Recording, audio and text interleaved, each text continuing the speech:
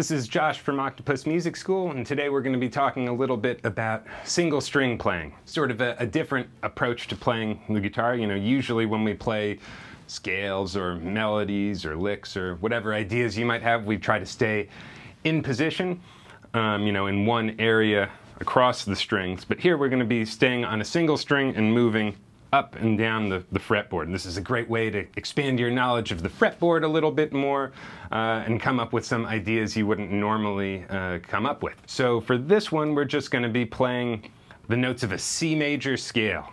You know, all the natural notes, C, D, E, F, G, A, B, back to C, up and down from the lowest note we have available to the highest. You know, for this, you don't really have kind of fingering rules like you would in position. So you can use any finger you want or group of fingers. I like to try kind of all the permutations, but for today I'm just going to use my first finger.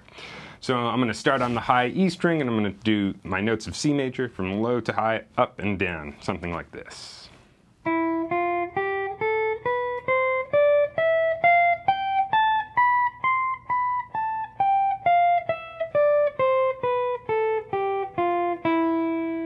Then I'll try it on the B string.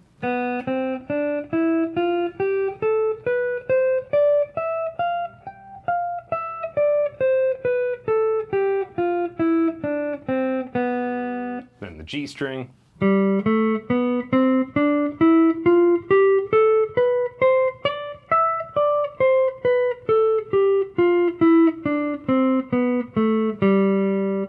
Then the D string.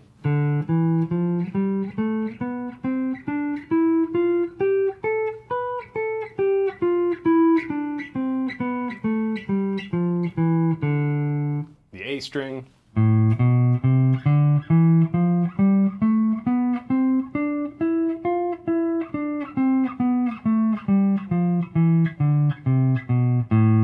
and last but not least, the low E string.